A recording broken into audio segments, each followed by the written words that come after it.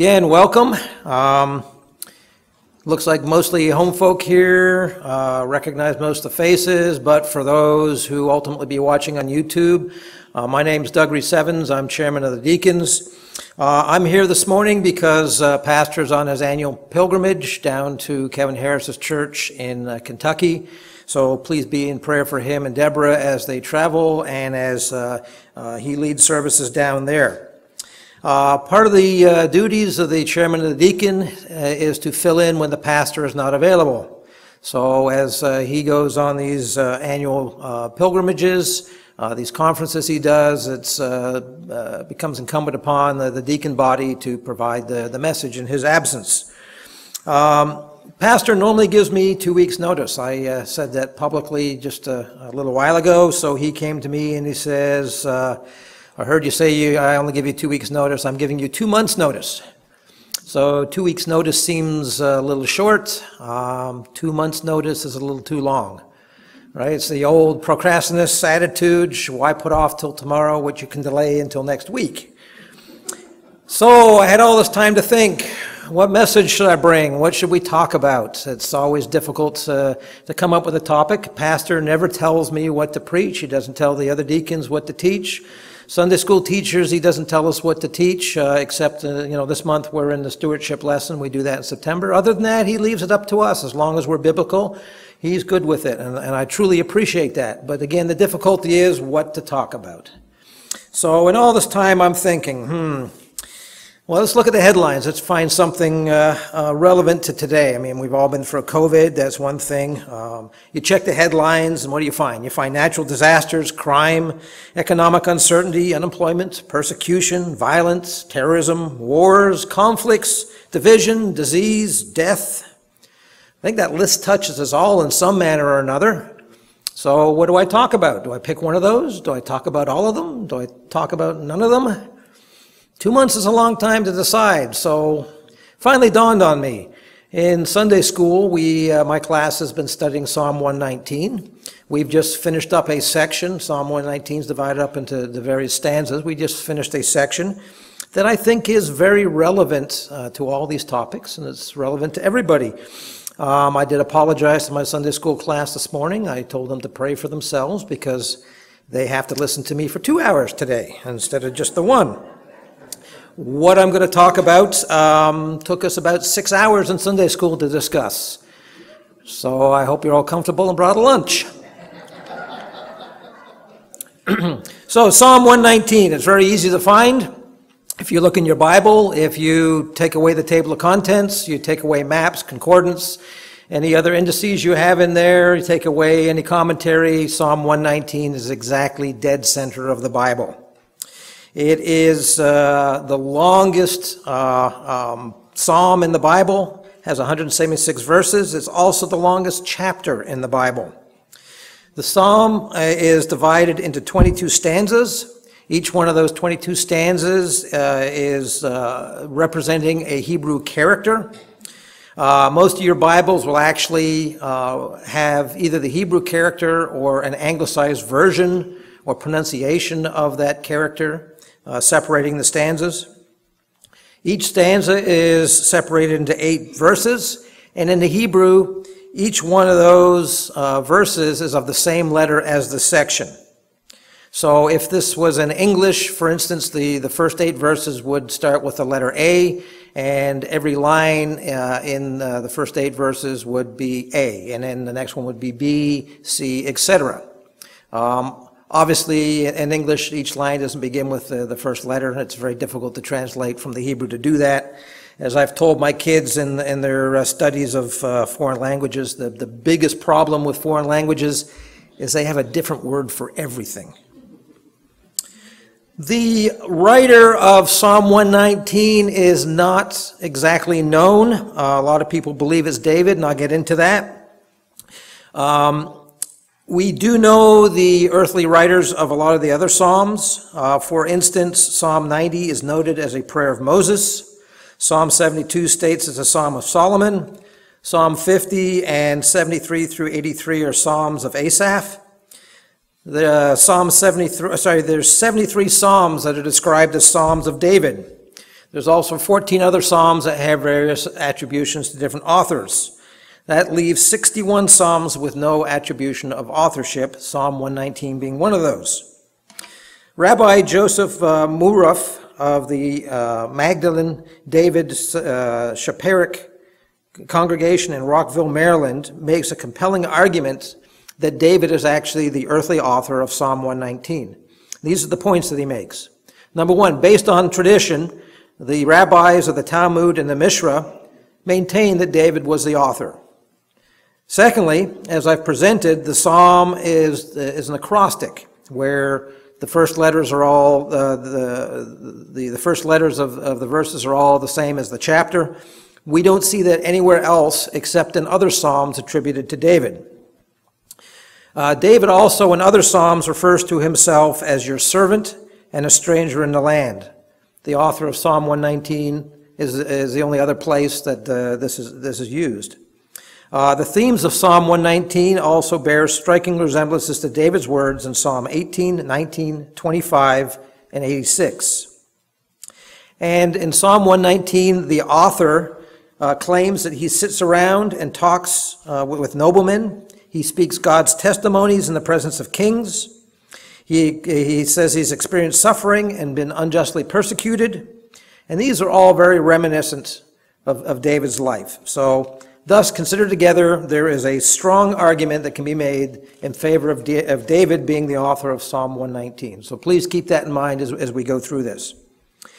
If you turn to Psalm 119, we're going to look at verses 81 through 88. And what we're going to see here is the psalmist is seeking liberation from three things. He's seeking liberation from his sins, from his foes, and from his fears. As we read God's word, watch for the following themes. In verse 81 through 83, the psalmist expresses his depression arising from his mortal frailness. In verse 84 through 87, he expresses anguish due to undue persecution. And throughout the psalm, he refers to God's word as a source of joy and comfort. So Psalm 119, verse 81 through 88. And just before I begin, as a side note, I will be in the King James or the New King James. I'll be swapping back and forth. Sometimes the King James can be a little bit of a tongue twister, but unless I give a reference, it will be the New King James. Psalm 119, verse 81. My soul faints for your salvation, but I hope in your word. My eyes fail from searching your word, saying, when will you comfort me? For I have become like a wineskin in smoke, yet I do not forget your statutes. How many are the days of your servant? When will you execute judgment on those who persecute me? The proud have dug pits for me, which is not according to your law. All your commandments are faithful. They persecutely wrong me. Help me. They almost made an end of me on earth, but I did not forsake your precepts. Revive me according to your loving kindness, so that I may keep your testimony of your mouth. So in verse 81, we see the first complaint. My soul faints for your salvation. Strong's Concordance gives alternate meanings for the word faints. It says it's perish, taken away, or to be destroyed. If we look at other translations, the New Living Translation says, I am worn out. The English Standard Version says, my soul longs. The New English Translation says, I desperately long for your deliverance. The New American Standard Bible says, my soul languishes for your salvation. So obviously here we see a desperation. He says, I'm worn out. My soul is fainting. Hebrews 12:3 warns us not to be wearied and be faint in your minds. Now, normally weariness and fainting are referred to as deficiencies of the body. Weariness being the lesser and fainting being a greater deficiency. When we're weary, the functions of the body are dulled, but they can typically be revived through rest or nourishment. Fainting, on the other hand, leaves the body senseless and for all intents and appearances, lifeless.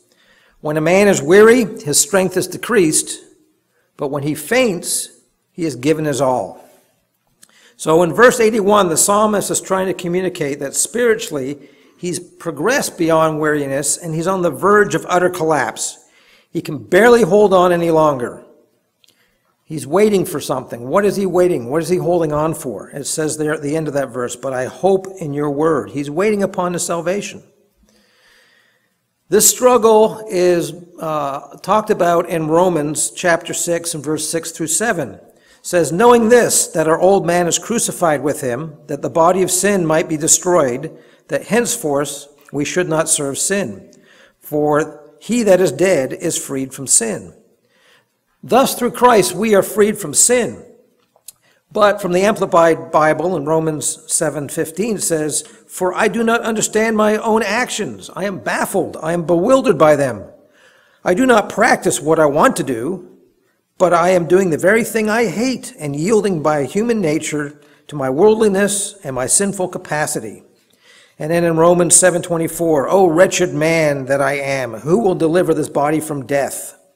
This is the internal war that we fight every day between the soul and the sin. Those who seek after God can find it extremely wearying, and David has found it exhausting. So the psalmist has reached the lowest point of his condition in anguish, yet he is faithful and trusting to God's word. At the end of verse 81, we see an eagerness of expectation and an energy of hope, because he writes, but I hope in your word. And there is a promise in God's word. That's the promise. When we consider the word hope, what does it mean? I looked it up in the dictionary. It says to look forward with a desire and reasonable confidence, to believe, to desire, or to trust. The older archaic meaning is to have confidence in. Hebrews 11:1. Now faith is the substance of things hoped for, the evidence of things not seen. And Romans 8:24 says, for we are saved in this hope, but hope that is not seen is not hope. For why does one still hope for what he sees? Hope is the very foundation of our Christian faith. Why do we hope? Why do we have confidence? Because God has said so. He's put it in his word. God cannot break his promises. Okay, that's a sermon for next time. I need to note that. Yet, this certainty, this hope, does not quench the desire for a speedy answer to prayer. We all know Proverbs 13:12. It says, hope deferreth maketh the heart sick. But you remember the rest of that verse. Hope deferreth maketh the heart sick. But when the desire cometh, it is the tree of life. Think of that. Have any of you ever traveled? Ever taken a bus, a plane, a train? I'm sure most of you have. I've spent most of my career traveling. I remember one time when I was traveling in the winter months, I had a connection through a major hub and happened to be in the middle of a snowstorm.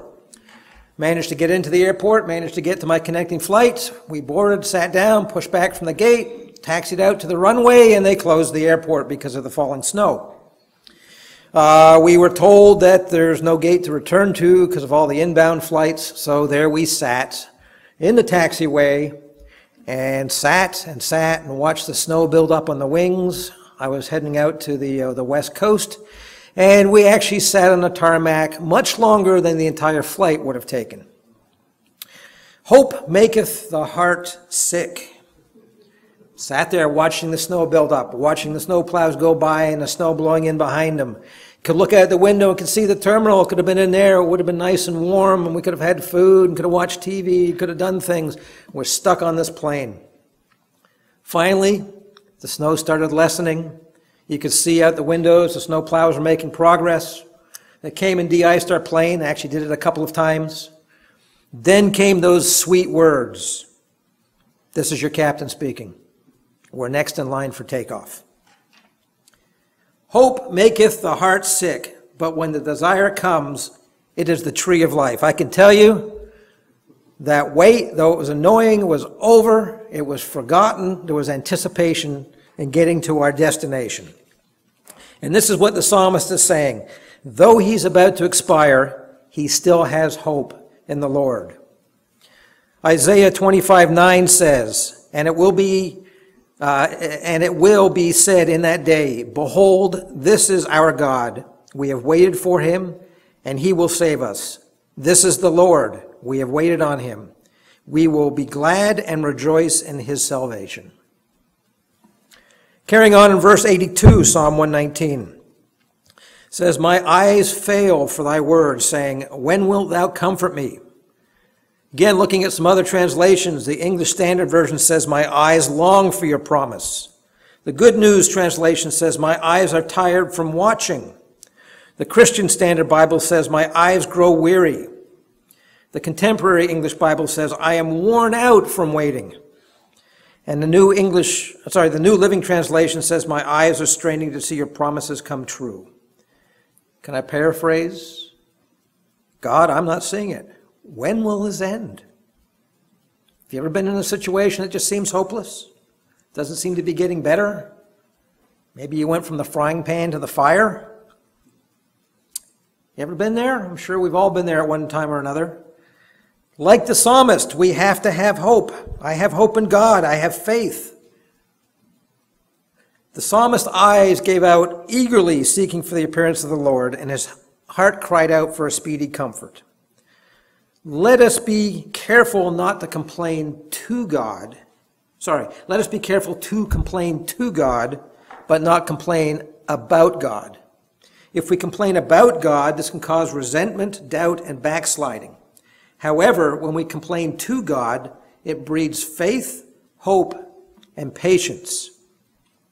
In his affliction, the psalmist still turns to God for his comfort and says, when will thou comfort me? And his gaze is constantly upon the Lord, for my eyes fail for thy word. In Luke 2, verses 25 through 32, there's an account of someone who actually waited their whole life for God's promise to come true. Luke 2:25, and behold, there was a man in Jerusalem whose name was Simeon. And the same man was just and devout, waiting for the consolation of Israel, and the Holy Ghost was upon him.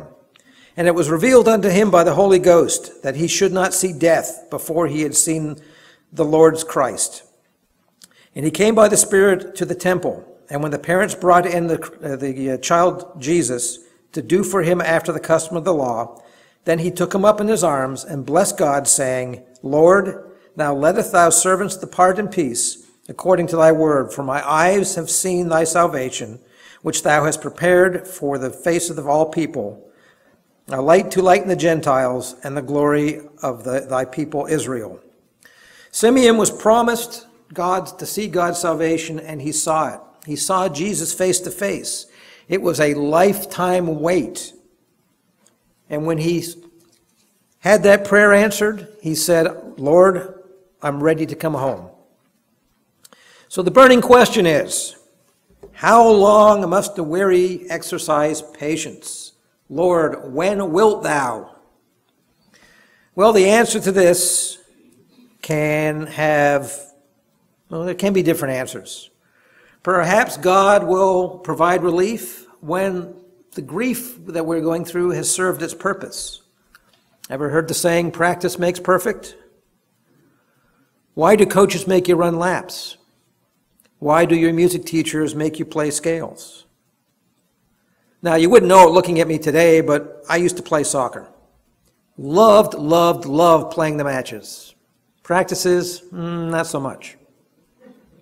When I was much younger, I also played the viola and the trumpet.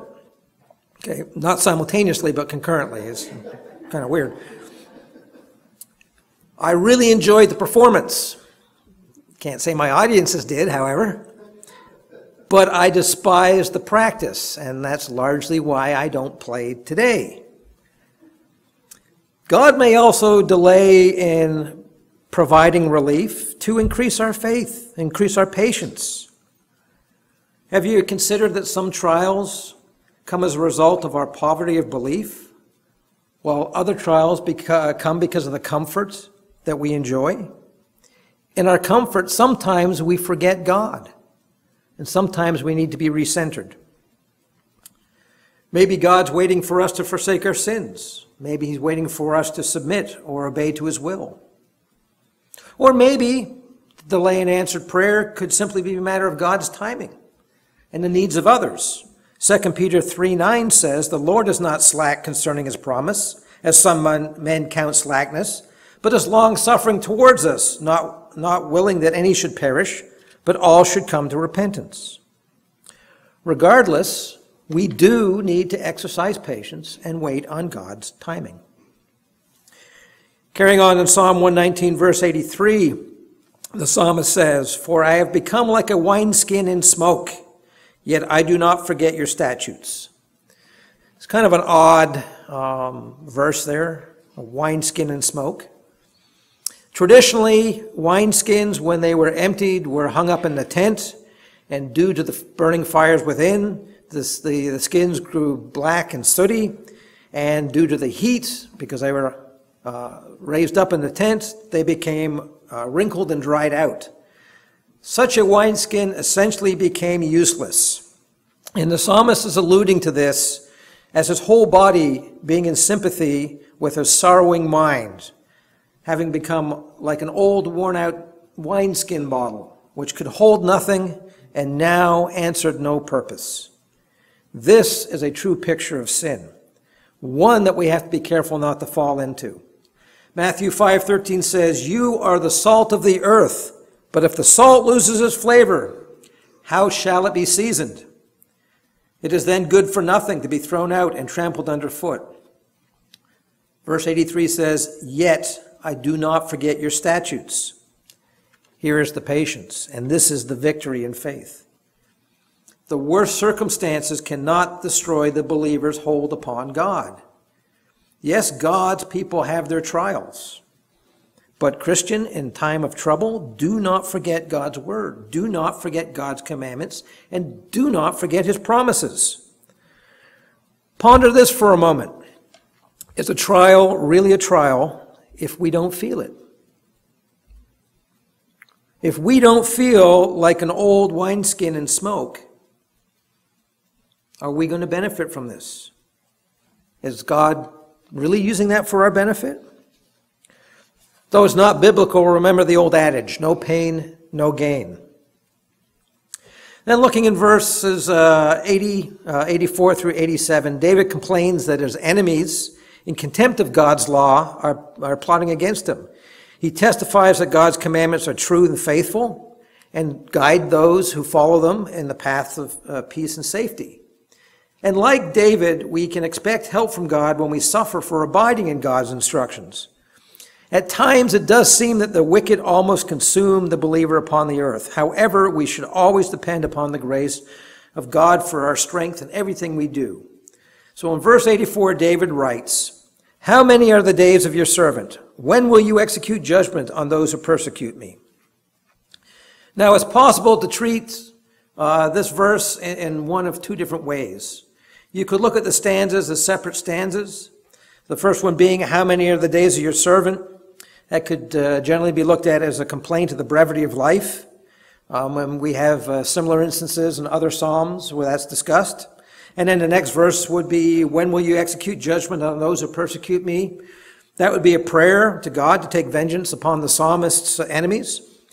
However, if you take the two together, "How many are the days of your servant? When will you execute judgment on those who persecute me?" it can be seen as a complaint of David's sufferings have been protracted too long, and therefore he naturally desires that his plight might be brought to a swift termination. Regardless, David continues to place his faith in God. He does have a faith that there will be an end to his afflictions, and he asks God for perfect judgment. Luke 18, we see Jesus tells of the parable of the persistent widow. Luke 18:1, "Then he spoke a parable to them, that men always ought to pray and not lose heart, saying, There was a certain judge in a city who did not fear God, nor regard man. Now there was a widow in that city, and when she came to him, saying, Get justice from me from my adversary, he would not for a while. But after a while he said within himself, Though I do not fear God, nor regard man, and yet because this widow troubles me, I will avenge her, lest by her continual coming she weary me. The Lord said, Hear what the unjust judge said.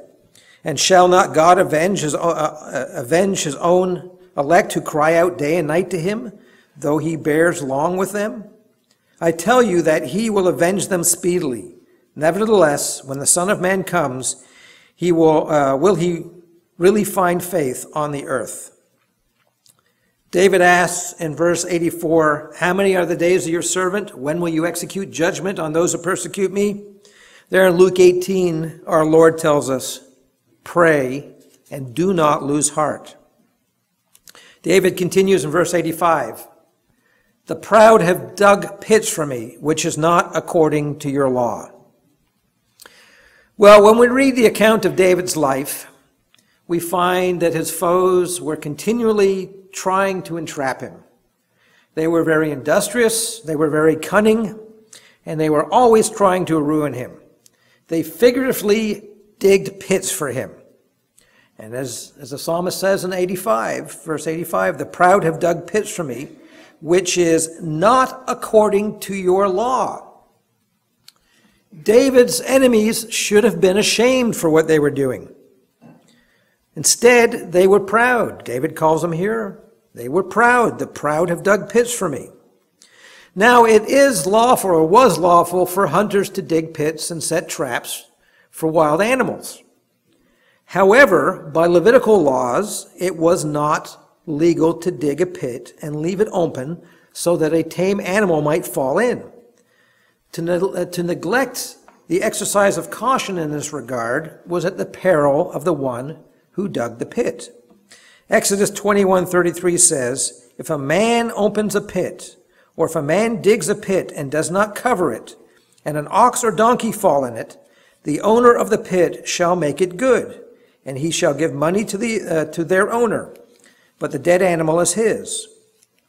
So uncovered pits are cruel and contrary to the commandment that Jesus gave to love your neighbor as yourself. There is no greater commandment than these. Now, fortunately for David, David's enemies were also enemies of God. Therefore, their attacks had no sanction on David. Even though their plots and schemes made his walk uncomfortable, we must always be mindful that we do have an adversary who is planning ambushes and cunningly placing traps in our ways. We can remember Job. Satan asked God's permission to harm Job. Luke 22:31, and the Lord said, Simon, Simon, indeed Satan has asked for you that he may sift you as wheat. In 1 Peter 5, verses 8 and 9, we are told, be sober, be vigilant, because your adversary, the devil, walks about like a roaring lion, seeking whom he may devour. Resist him, steadfast in faith. So there's comfort in God's righteous judgment. In God's judgments, the wicked are typically snared in their own traps. Psalm 7, verses 14 through 16 says, behold, the wicked bring forth iniquity. Yes, as he conceives trouble and brings forth falsehood, that he made a pit and dug it out, and has fallen into the ditch which he made. His trouble shall return upon his own head, and the violent dealing shall come down upon his crown. Remember Joseph. His brothers, in a fit of jealousy, threw him into a pit and sold him into slavery.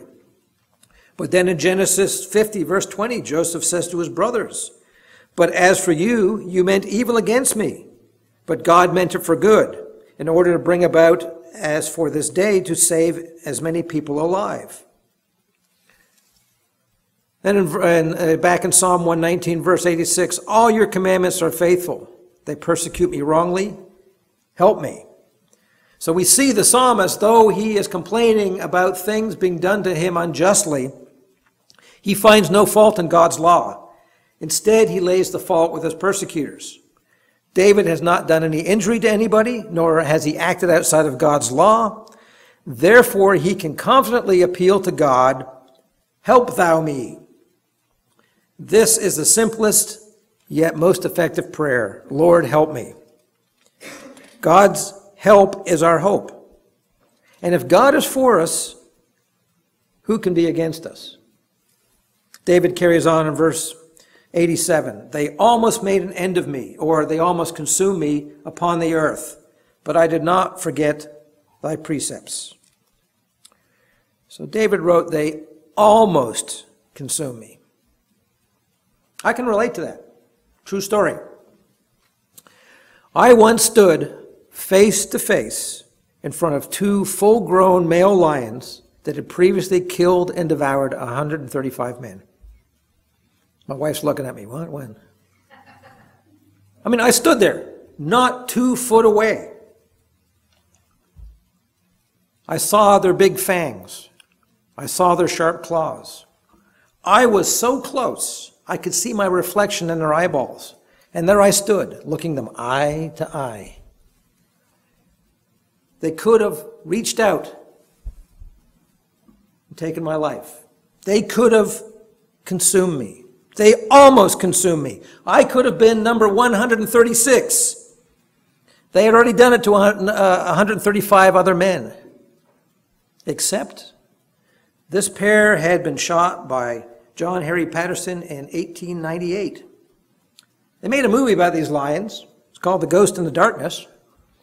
You can go stand where I was and see them yourself. They're down in the basement of the Chicago Field Museum. They had almost consumed me upon the earth. The psalmist is declaring his fears. Well, what is fear? Well, we all know the verses that state, fear the Lord. That's a reverent fear. That's not the fear the psalmist is referring to here. The type of fear that David is talking about is defined by Webster's as an unpleasant, often strong emotion caused by anticipation or awareness of impending danger, evil, or pain. Another source defines fear as a feeling induced by a perceived danger or threat that ultimately leads to a change in behavior. Using the letters of the word itself, some refer to as fear, F-E-A-R, as false evidence appearing real. Fear. Now, fear is not always bad. God's actually provided us an instinctive level of fear that protects us. Makes you get out of the way of a careening car, makes you avoid a poisonous snake, keeps most of us from performing risky actions. Okay? The psalmist isn't expressing this type of fear either. His cry, they almost consume me, comes from our mind and emotions. Now, every time I go to my doctor for a checkup, they always ask me about my allergies. And I do have allergies. There are certain things that I have severe negative reactions to. So when they ask me about my allergies, I always say, doctor's in pain. For some reason, they never write it down on my chart. Now, many of our fears have no basis in reality. Sometimes they are figments of our imagination, usually produce apprehension, and in extreme cases may produce paralysis of activity. The root of the majority of fears is the unknown and the perception of loss, or the combination of the two, namely the apprehension of death. Franklin Roosevelt said, "The only thing we have to fear is fear itself." Marie Curie said, "Nothing in life is to be feared, it is only to be understood." And then there's the old German proverb that affirms, "Fear makes the wolf bigger than he really is." Fear has a twin sibling. It's known as worry. Worry takes a potential happening from the future and causes paralysis in the present. What you worry about may or may not happen, but worry can create an anxiety level as if it were really happening now. Fear and worry are the enemy's most commonly used and probably the most effective weapon used against us. It can make us ineffective in matters of the kingdom. Now remember, I started out, I gave a list of things I considered talking about. Well, I'm actually talking about them all, right? But we listed natural disasters, crime, economic uncertainty, unemployment, persecution, violence, terrorism, wars, conflicts, division, disease, death. Who has not had a worry or fear about any of those? Dare I say we all have. Now, fear and worry are not easy to overcome. Really, it comes down to our choice. Choosing whether or not to allow fear and anxiety to control us, choosing to guard your heart, and choosing to guard your mind. We may still feel afraid, but we know that God is with us. And we may not be in control, but we can trust the one who is. We may not know the future, but God does. Again, David said, they almost made an end of me on earth, but I did not forsake your precepts. And what precepts is David referring to here? Well, I've not counted them myself, but in my reading, I've found references that say, fear not, and ones that are very similar, appear in the Bible over 100 times. Again, this doesn't include the instances where fear is clearly referring to a reverential fear of God. If elsewhere in the Bible, our Lord repeats himself, so we get the point. For example, when Jesus says, verily, verily, I say unto you, if I can paraphrase that, he's saying, hey guys, listen up, this is really important. If he repeats himself in that manner, then if God repeats himself over 100 times, maybe we should pay attention. And what should we be paying attention to? Philippians 4:6 says, be anxious for nothing, but in everything by prayer and supplication, with thanksgiving, let your requests be known to God. Matthew 6:27 from the Amplified Bible, and who of you by worrying can add 1 hour length of life to his life? 1 Peter 5:6 and 7, humble yourselves therefore under God's mighty hand, that he may lift you up in due time. Cast all your anxieties upon him, because he cares for you. Psalm 55 says, my heart is in anguish within me, and the terrors of death have fallen upon me. Fear and trembling beset me. I call to God, and the Lord saves me. Evening, morning, and noon, I cry out in distress, and he hears my voice. He rescues the unharmed. Isaiah 41 verses 9, 10, and 13 says, I have chosen you, and I have not rejected you, so do not fear, for I am with you. Do not be dismayed, for I am your God.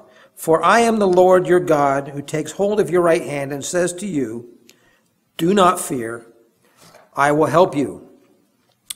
We have Zephaniah chapter 3, never again will you fear any harm. The Lord is your God. He is with you. He is mighty to save. He will take great delight in you. He will quiet you with his love. He will rejoice over you with singing. 2 Corinthians 12, verses 8 through 10. 3 times that's Paul, pleaded with the Lord to take it, that was the thorn in his side, away from me. But he said to me, my grace is sufficient for you. My power is made perfect in weakness. That is why, for Christ's sake, I delight in weakness, in insults, in hardship, in persecution, in difficulty. For when I am weak, then I am strong. And Psalm 46 says, God is our refuge and strength, an everlasting help in trouble. Therefore we will not fear.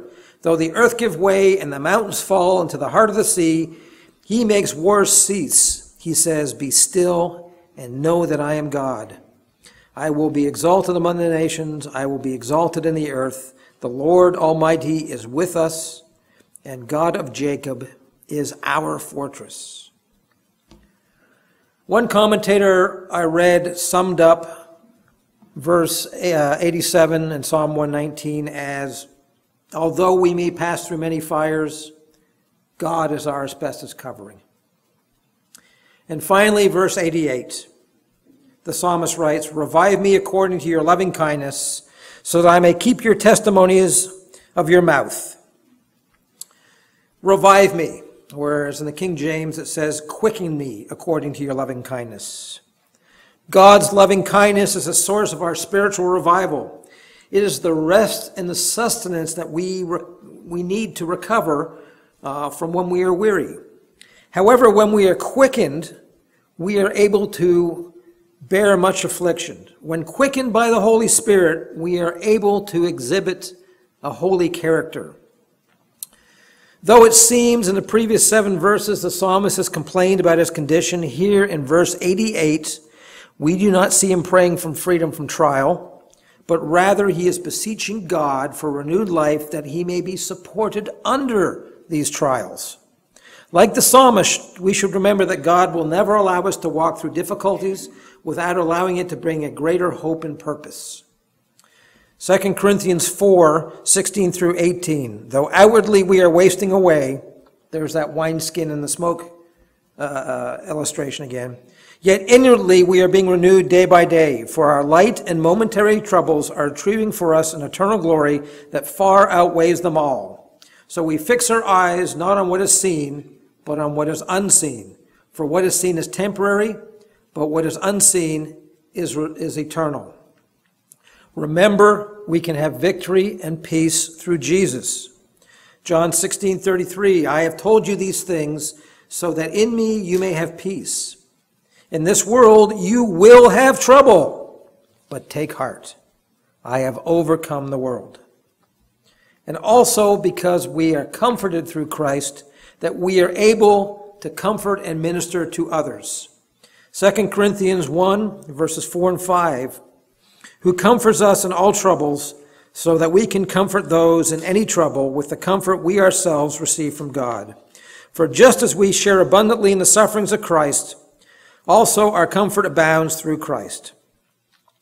Because of Christ, we learn greater perseverance, strength, and endurance through suffering. James 1, verse 2 and 3 says, Consider it pure joy, my brothers and sisters, whenever you face trials of many kinds, because you know that the testing of your faith produces perseverance. Now, no one wishes for hard times. No one wishes for sufferings. No one suffers for trials and tribulations. Maybe this is why God reminds us that trials are part of our journey with him. It makes us stronger. It gives us endurance. But most of all, it increases our faith.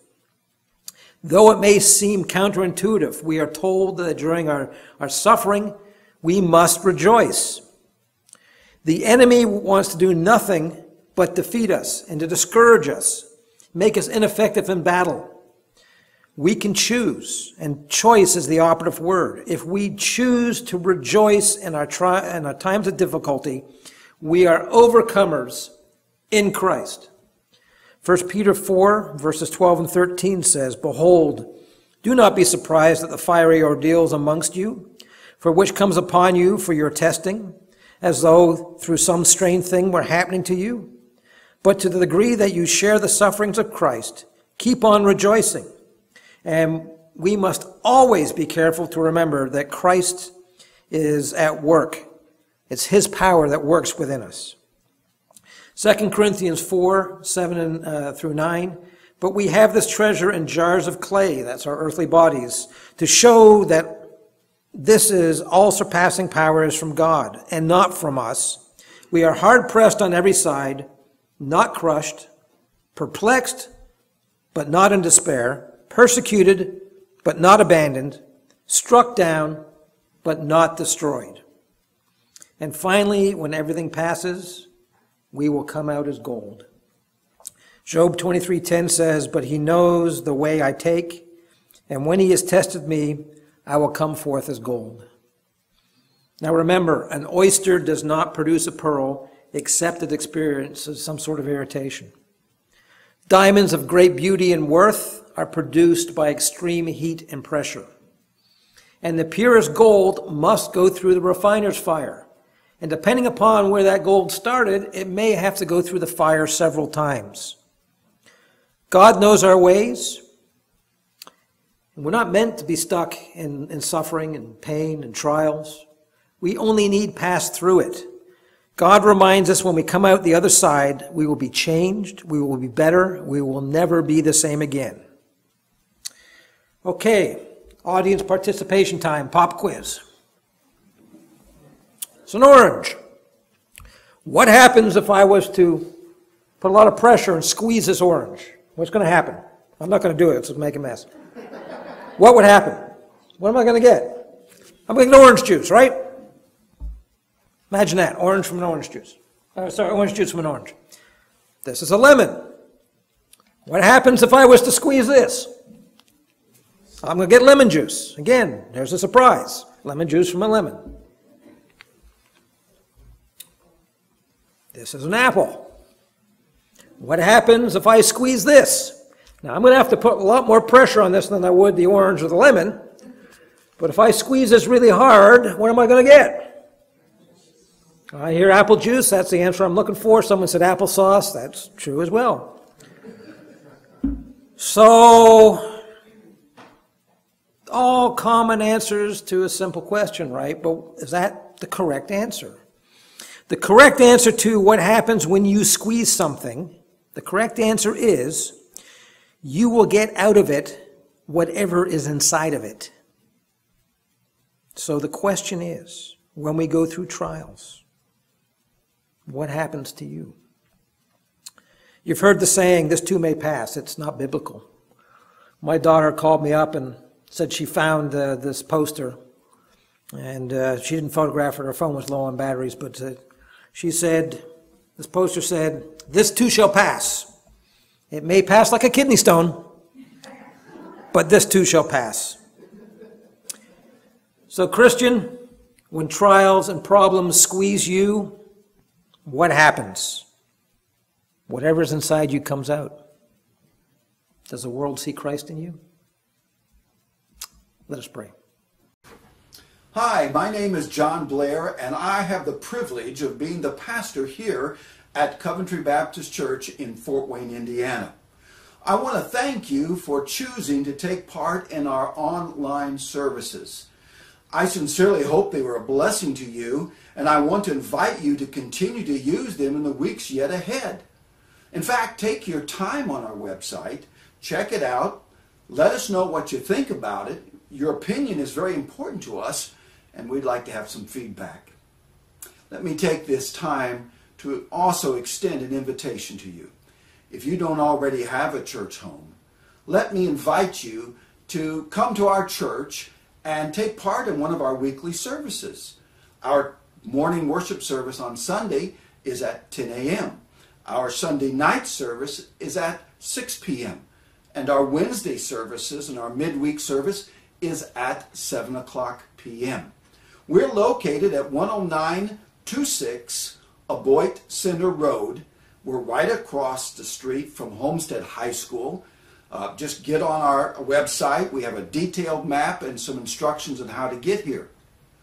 Again, thank you for choosing our website and our services.